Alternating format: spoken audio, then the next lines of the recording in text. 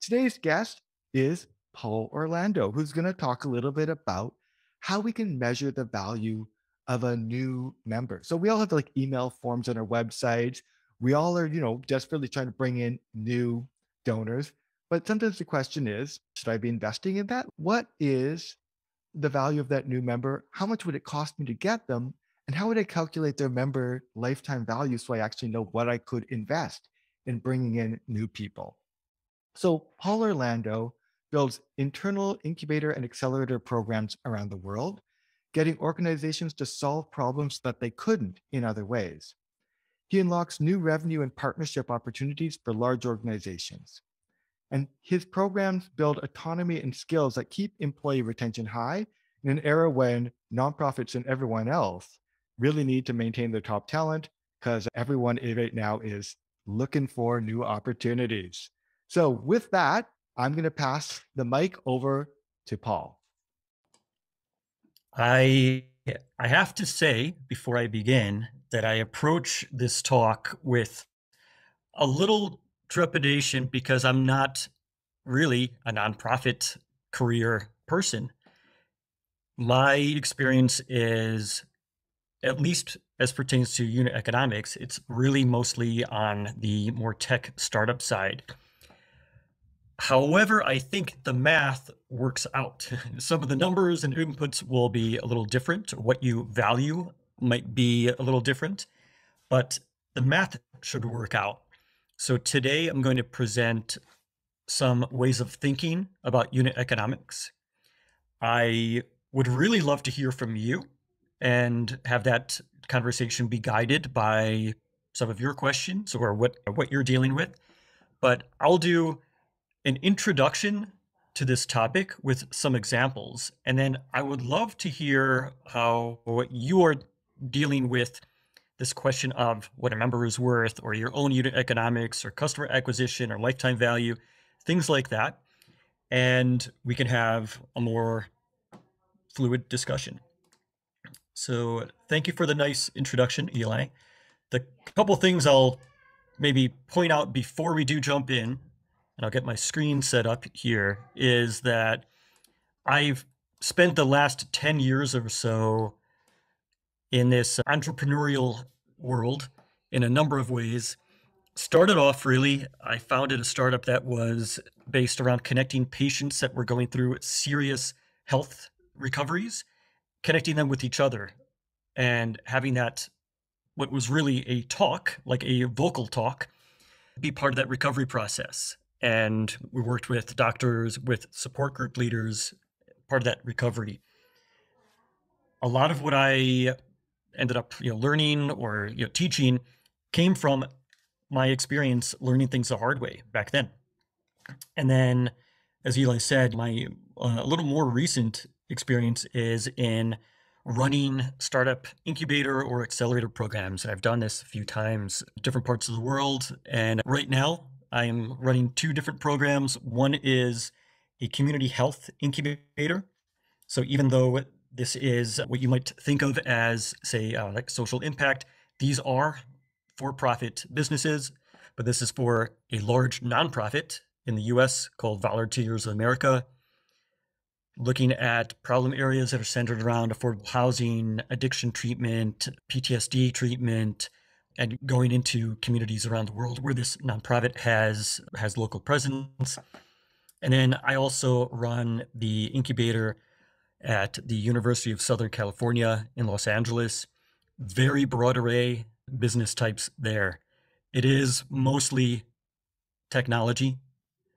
The other, say 80%, the other 20% are a mix of what you might call more traditional small businesses, CPG companies, things like that.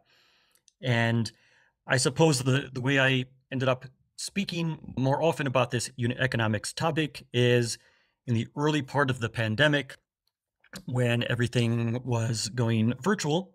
I realized that the way I usually would work with companies on these questions stopped working. I used to do everything in person on a piece of paper or on a whiteboard, live interaction. That went away more or less when you had to do things by Zoom. And so I ended up taking some time and writing out a lot of what I had learned and different models for figuring out unit economics based on type of business. And so I wrote this short, useful book, I think, called Growth Units. But let's go into a first example. And I want to do a little, if we can, I want to ask some questions of all of you. So I'm going to give you an example of a company, very Silicon Valley style company a number of years ago that was doing delivery of bento boxes. So lunch, we'll call it to simplify it. They did delivery of these bento boxes. And I always like sharing real data, real information. So here is a public slide of the founder of this business that had raised some money and they're doing delivery. And he's sharing their July 2015 numbers over here. And then also how things had changed a little more than a year later. So take a look at this. And I'm curious as to whether, good or bad, any comments on how you think the business is doing, anything surprising? Oh, I see. I should be looking at the chat, actually, asking these questions. Great. Okay. So how do they completely eliminate waste? Yeah, maybe it's a little scary. Maybe you want a little waste in a food business, right? It's a little scary if there's zero waste. Okay, good point. And the margin increased significantly. Yeah, that's definitely a dramatic change. They went from, if you look over here, significantly negative to, oh, okay, maybe that's not bad. Maybe it's not bad. So you can look at actual results of a company like this, and you might say, hey, they figured things out. This business went from losing money every time they signed up a new customer to making $2.57 every time they're shipping a box. Sounds like the things are going great. And the reality is, so this is October 2016, we're seeing here, the reality is, wow, December 9th, 2 months later, they shut down. They ran out of time. Maybe they had figured things out, but they had already blown through all of the money they raised, all of the budget. And I'm sure there are other things that are not shared publicly. But my concern when I deal with businesses on unit economics is not only that you get the math, but that you also don't run out of time. And I treat every business as there's a bit of a race, or every nonprofit, there's a bit of a race. You have the goals that you're trying to achieve. How do you make sure that you don't run out of time? You're gonna have to learn along the way, but if you're struggling against, we need to make payroll, we are improving margin every month, but it's not enough. The payroll we can't actually, meet it. That's what I struggle against often when I deal with businesses that are going through this learning period. Let's literally talk about the definition of two terms that you'll hear in unit economics: lifetime value and customer acquisition cost. So LTV, this is a measure of the gross profit an organization earns over its relationship with a customer. When I use the term customer here, I know we might have different definitions of this. In a nonprofit sense, how do you think of who your customers are? What's the way you think of that? Or if you might not call them customers, but exactly, donors, or it could be members. You have people who might pay a membership fee and they want to be a part of something, or they get special access to something and they might pay a fee. You might have donors who they could be corporate entities, could become, or they could be individuals who are wealthier. They want to support your work, or other terms, supporters. There's different tiers of that. So that's often what I see. I want to ask, Ben, you said clients of the nonprofit. What do you mean by that? People that may use the service, Paul. Sorry, I'm just sitting off camera because I have no problem. lunch to eat and my daughter's homesick from school. Yeah, just definitely. I'm trying to find ways to think of as many people as you could. And clients of the nonprofit, I can't name a nonprofit specifically, but if say they're in Vancouver and they serve the downtown east side. So with people who need services from that particular nonprofit on the downtown east side, I see them as a client. Got it. Sorry to call on you when your daughter You're good. That's totally fine. I'm just actually sitting off here trying to also look for some information I can tweet to our TechSoup Connect Nice. Vancouver Twitter account. So I'm looking at your Nice. slide here. Okay, No great. worries. No worries. So for my purposes, I am thinking when I say customer, I am thinking of people who are paying you, or in some way they're paying you, whether that is through a donation or a membership fee that they pay or a ticket that they buy. For us to talk about those individuals related to a unit economics lifetime value metric, some exchange of money is going to happen. Otherwise, it's hard maybe to measure value, I should say, it might be an easier way to measure value monetarily. Other types of value is certainly exchange. It's non-monetary, but this is where I'm going to focus this conversation, at least today. Customer acquisition cost. I call this the cost of getting a paying customer in the door.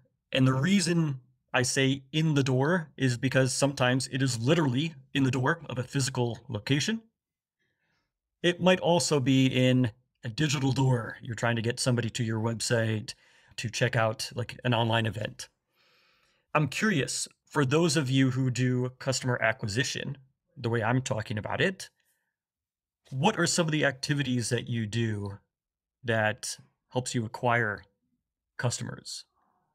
Yeah, people want to throw some of the approaches they do into the chat. I'm happy to read that off. So I'm hearing some are like direct mail is definitely one thing. Others are doing Facebook lead gen. Others are doing some paid advertising. Others have a more event focused strategy around fundraising events. Others are using like email campaigns. Others actually, like Mohammed, are actually leaning, sorry, like the Fraser River team are actually using their programs as part of their lead acquisition strategy, which actually I think Mm. is interesting. And I'd love to actually hear more about that if you want to come off mute, because that's a new idea to me. I also got Stephen here talking about online contests, social ads. Yeah, so there's a lot of different things coming on here as people are using it. I can give one example from my own work. We often will create basically PDFs. It might be maybe like a guide to like how a nonprofit can choose a CRM, or maybe it will be back when I was at the David Suzuki Foundation, a guide to low pesticide fruits and vegetables. And we would, of course, ask people to share their email first before they could get the download. And that was one of the acquisition strategies we had. It's fantastic. It's fantastic. And what you can see from this very long list is there's lots of ways to get people in the door. And there's an awareness part there. There is something that convinces them that they want to be a part of what you're doing. They convert to becoming a customer at some point. And we can talk, a bit about marketing funnels related to this. But suffice to say, there's lots of ways that you can go about this process. What is like the formula that you could use to calculate these two metrics?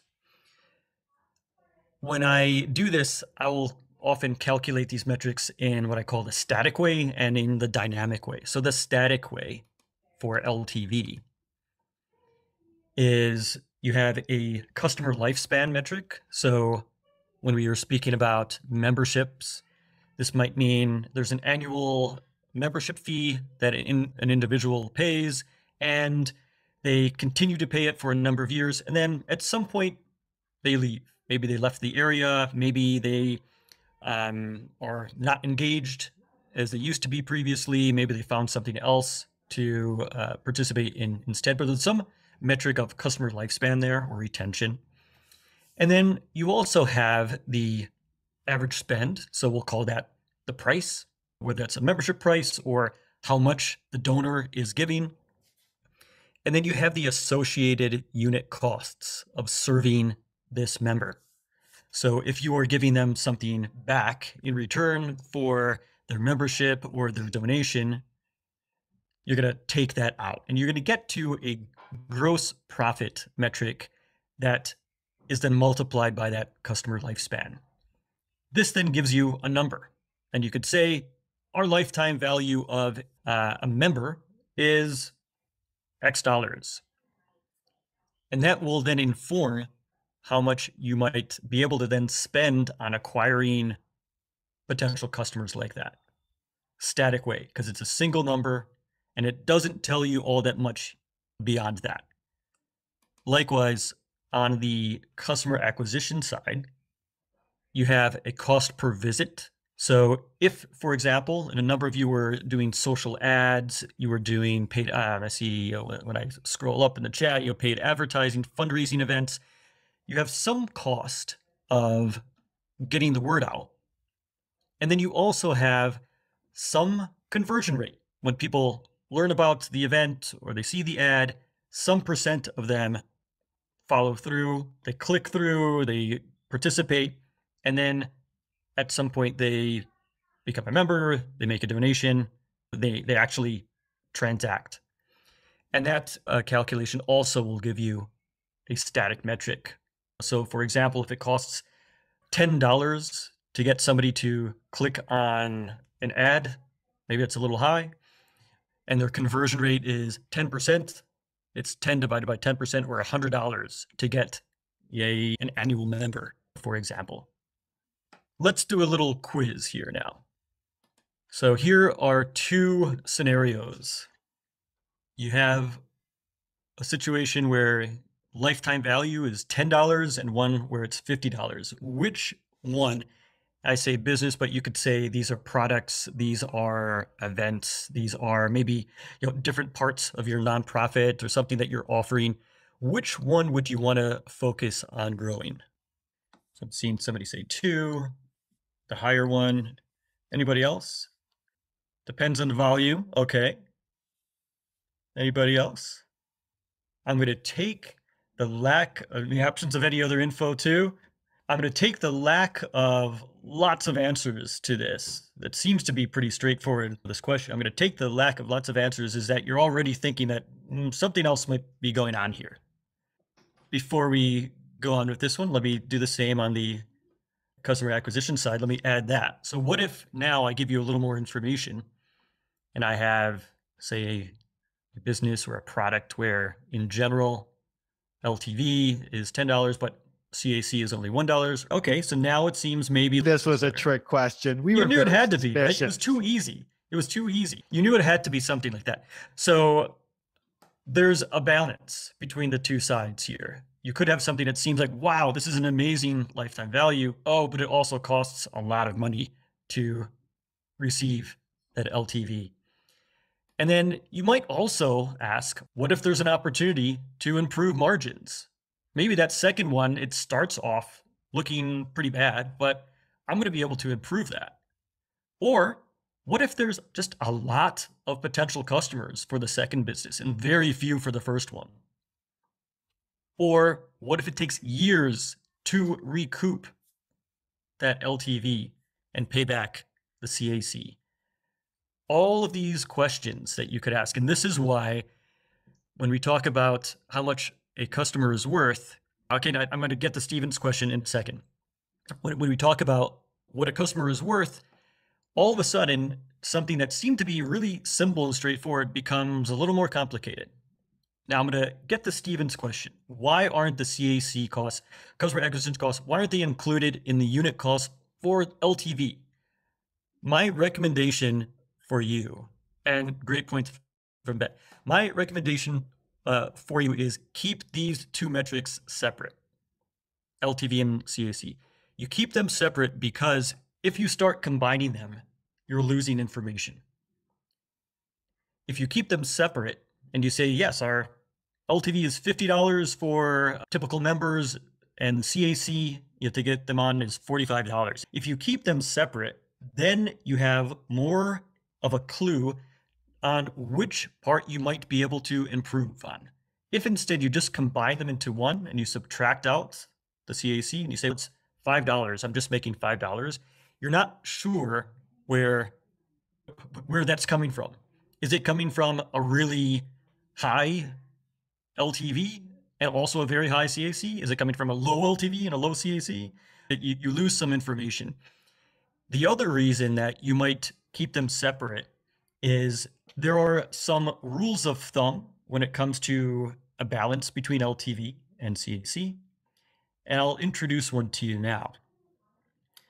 General rule of thumb that you will see is that a ratio of something like 1 to 3 or 1 to 4 is good. Now, this is a rule of thumb. It's not a law. So in other words, break this rule of thumb whenever you need. That ratio is there. In other words, we're typically not doing 1 to 1, because we're not accounting for a lot of other costs in a lifetime value metric. In other words, when you're selling that, say, membership, the gross profit of that membership, the way it's typically calculated, we're not accounting for things like a lot of the fixed costs. If you have rent, if you have, well, salaries of people not associated with selling the memberships, there's a lot of things that don't go into that LTV calculation. So you need a bit of a buffer there. And there's also something that is important. I alluded to it a little earlier. It's timing. So timing is what can destroy you. You might say, we understand our customers really well, our members, our donors. We know that we can retain them with a very high percent chance. They're going to come back every year and donate again, or subscribe again to the membership. They're going to come back 95% of the time. They do. But if it takes you years to generate enough money to pay back the CAC, you might have already had to slow down or shut down what you're doing. And you could also have situations where you actually have, in effect, what is a negative LTV. Things start out looking very promising, but you were too optimistic on the length of time that you will keep people engaged and coming back. And they churn away, they leave. And you're left with this upfront cost of getting somebody signed up, whatever you paid for that. You're expecting to recoup it in some amount of time, and then it doesn't happen, and you're left with a loss for every customer that you signed up.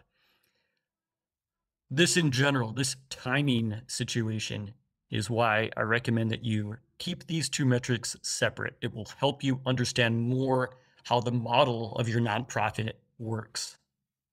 Questions on this before I go ahead to a couple of other things? Okay. Sorry, Paul. So just want to interject one quick thing. Sure. I'm just looking at our Twitter account. Are you okay if we share a slide or? Oh yeah, that's fine. Information. No worries. Yep. Okay, thanks. No worries. When I do this exercise with companies, you typically, when you start out, certain parts of this before others. So the part that you more easily know in advance is something like CVC, because you're dealing with that right up front. And it takes a while to get an understanding of LTV. When you do get this understanding, so you've been operating for a while, you've been measuring things for a while, what I'd like to do at that point is model out the way the organization works. I'm going to show you an example of doing this. This is like a sample business, but I might take, so here is, I have two different types of customers or members. Maybe there's a free version of what I do and a premium version, or maybe there's different tiers of membership or different tiers of sponsorship. I might have different CACs for each tier. And then I also might have different expected revenue coming in on the first tier, on the second tier. And I also associated, I have different types of costs going in. And then I get to a different gross margin in each period. I could be measuring this in months, in years, whatever makes sense for your organization. Might have different retention rates. And what I'm trying to do in modeling it out like this, I'm trying to get to some level of predictability. This is often tough for a new organization, but ones that are around for a while, if you can get to a point like this, then it becomes a bit like a machine that you can try to optimize. And then you can spend more time on the, you know, what I think the real value adds are, like delivering your services, doing the work, in your communities. But I'll typically do this in a spreadsheet. I'll look at past months and I'll try to take what we are changing as time goes by, because as the months go by, you are probably making changes to your offers. You are maybe trying a new event for the first time. You are maybe changing pricing. And if you do that, then you could start to do a couple of other things. So a way that you might think about, are we getting better over time? This question is to look at what's called cohort metrics. So cohort metrics, I'll show an example of that. If we're looking, for example, at retention, you could look at a number of things. It could be retention, it could be donations made, signups. Cohort metrics is a way to keep you honest in this whole process. And what we do for cohort metrics is we will, rather than look just month over month or year over year, what is happening or who's signing up or what the growth is, we look at a cohort of people, customers, who came in at a certain time. Here I've done it by months. So you can see I have January, February, March, etc. All the people who became my customer in January, I put them together. All the ones who signed up, became a customer in February, I put them together and on. And then I go across on the top here, and I then look at how many months they've been with me as a customer. So in the first month, by default, everybody is 100% retained. They just signed up, so they couldn't have left yet. They paid that first month, they could not have left already. But then as time goes by, there's drop off. And in the January cohort, I went from 100% to 20 and on, and then there's basically nobody left by the 8th month. If I'm looking at the next cohort, so for February, I have one less month of information because those members signed up a month later, but I do the same exercise. How many are left? How do things change? So the January cohort, this is the first month is January, then it's February, then it's March. For the February cohort, the first month for them is February. Then it's March, then it's April. I do this exercise. And what I'm trying to see is I'm tracking all of these new releases that we have or events, or we're trying different types of ads. And I'm really looking to see, if I look from top to bottom, are things getting better? In other words, am I retaining more and more people if I go top to bottom? Is the change that I'm making working? So this is a sign of a business, a nonprofit, that is doing something right. They are retaining more people. So by the time I get down to the July cohort, in the second month, for these first ones in January, I used to only have 20% of the people left. Now in July, I have 57% left. I have improved this organization somehow. And let's see, I'm looking at a chat. Could you use this cohort analysis for my different lead sources? Yes. Donors that came in via events versus direct mail. Yeah. And one of the points I'm going to stress here today is, do not average your entire organization out and just come out with a single number, whether it's you have one LTV, you have one CAC. The power of doing this, and I know we're going into a little bit of specific situations here, but the power of doing this is when you stop thinking in terms of averages, and instead you start to think in terms of, our members who are this type of segment seem to behave in this way. Our donors who are this type of donor tend to behave like this. And we have maybe segmented them out into a few different types. It could be for CAC, it could be how you acquired them. We acquired this group through events. We acquired this other group through ads on social media, etc. Same for lifetime value, rather than just putting everybody together in the same bucket. If you do this over time, if you model this out, and if things are improving, you see something like this lets you take a situation that previously might have been really difficult. We're struggling to break even. It takes us an entire year to recover the customer acquisition cost. This lets you start to see, okay, if we can keep improving, what might we expect? We had this improvement in this one segment. Can we transfer that improvement to a second segment? Questions on this before we go ahead. When you do this, you also get a handle on where you might be able to push on certain levers. So here's an example of an organization that seems like it's very simple. CAC is just $30. That's it. But they have a few different channels where they acquire customers. And those channels are different percentages of the overall acquisitions, and it costs them different amounts. You got a free channel that's just word of mouth, or maybe it's an email newsletter that you've built up organically. And then if you add in a new channel, maybe you have a very high touch sales channel, costs a lot, right? It's going to impact your average. It might completely be worth it because everybody who comes in from that sales channel becomes a high value donor, and you should actually want to average up in CAC.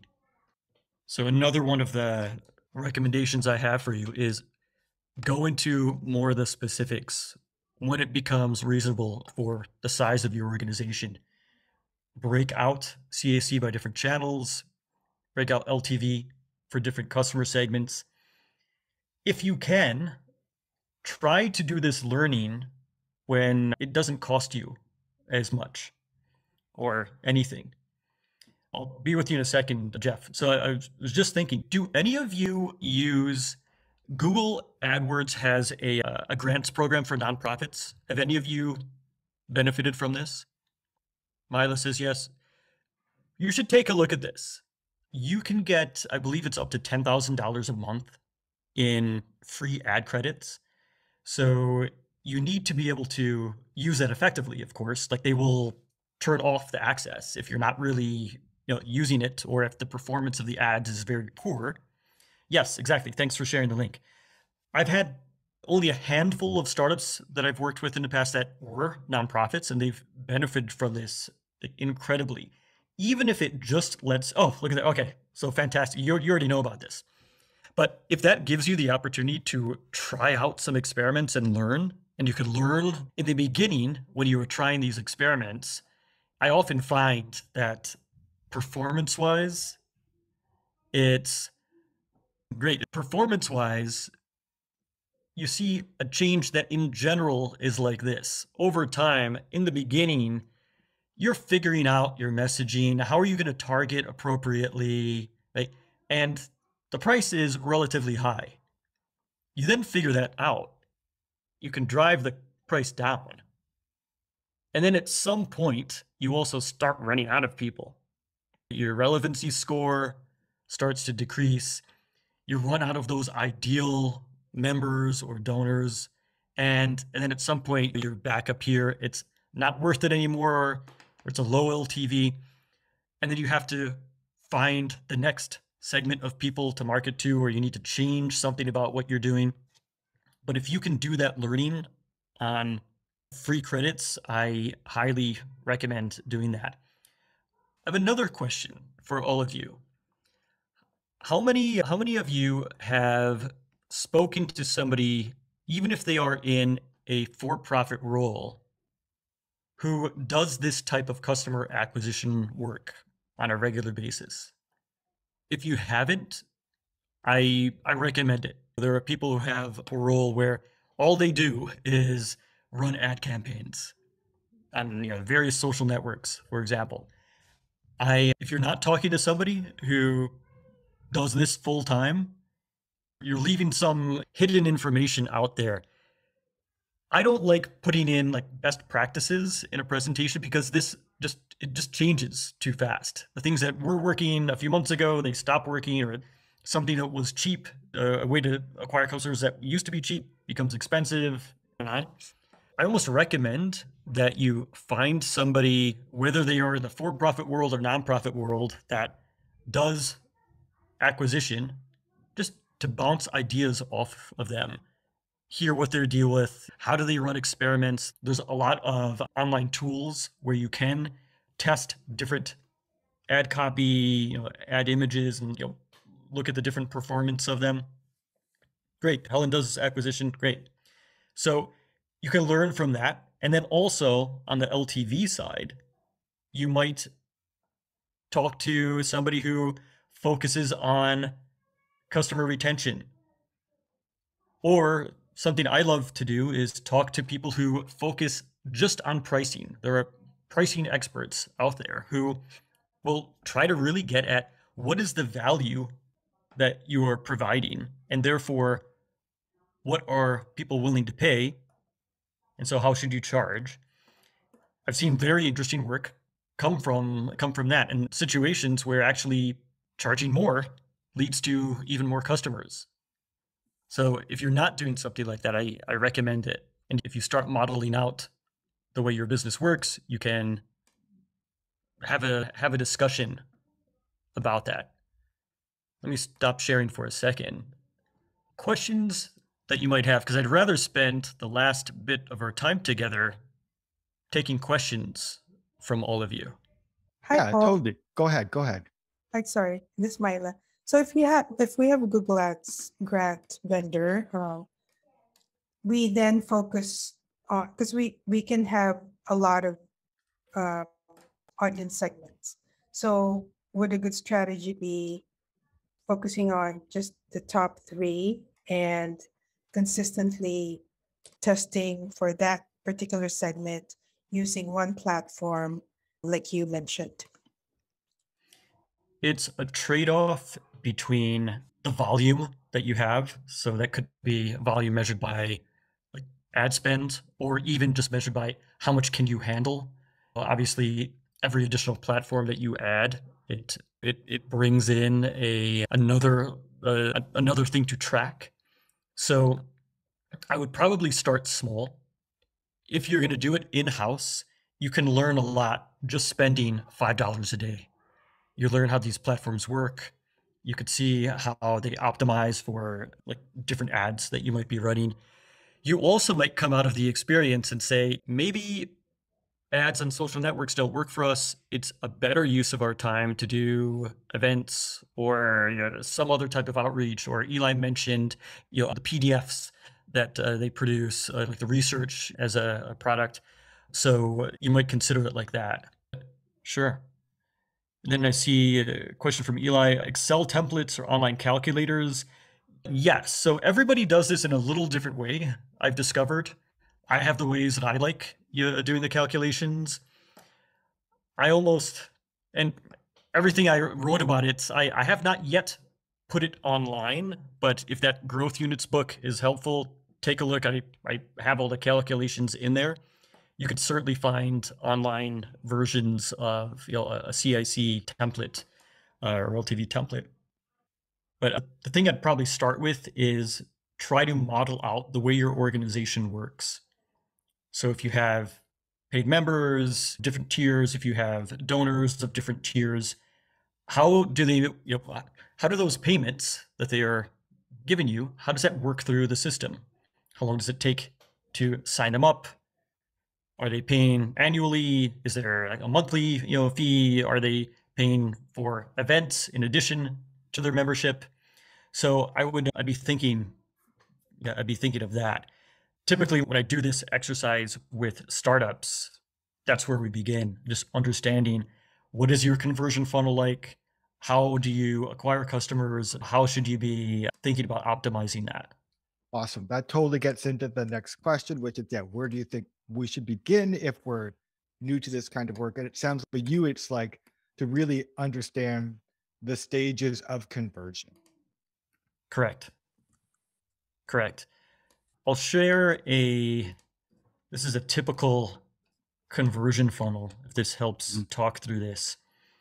And so when we talk about a conversion funnel, it's typically presented linearly, as in you have to go through each of these stages one by one.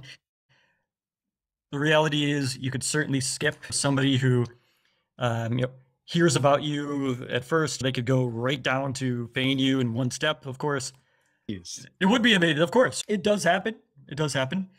When I do a conversion funnel, I literally will draw it out. I don't know. I like doing things visually, and I will look at where along the pathway do you have the biggest drop off. In other words, Mm. if I could, so here, the way I have done this one, I have the biggest drop off, 75% loss from the previous stage. If I could improve that one, if I could keep a higher percentage rather than be left with 5%, if I would only lose 50% instead of 75%, I'd be left with 10% at the end. I've just doubled the revenue that I'm taking in. That's one way that you might think of optimizing a conversion funnel. Where am I performing the worst? Let me try to improve that. If Right. that's not Certainly for the something, fundraisers here. Yeah. The multi-step donation process can, so you can see where you're losing people at each stage, which is interesting and terrifying. It's a presentation in itself, Paul. Just this one, or probably stages of this funnel. We could probably make 4 or 5 presentations out of this one graphic. it is a big topic. But yeah, the refrain that I keep going back to is, oh, sure, Kevin. The refrain that I keep going back to is every organization is a little different. So understand how yours works. Ideally, you're collecting this information. And then once you can model out, say, how your conversion funnel works or how your flow of payments is coming in, model that out. It will give you some insight as to where you might improve your current situation. Last question. Yeah, we're running up. Anyone else have one last question before we close for the day? Then while we wait for that to come in, I just want to wrap and say, Paul, thank you for this deep dive.